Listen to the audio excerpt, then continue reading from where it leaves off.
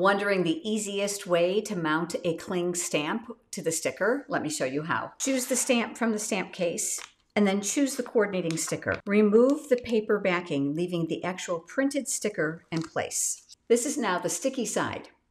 Remove the paper backing from the image. Start in one spot and mirror the sticker to the outline of the rubber. Follow it all the way around and keep it as aligned as possible.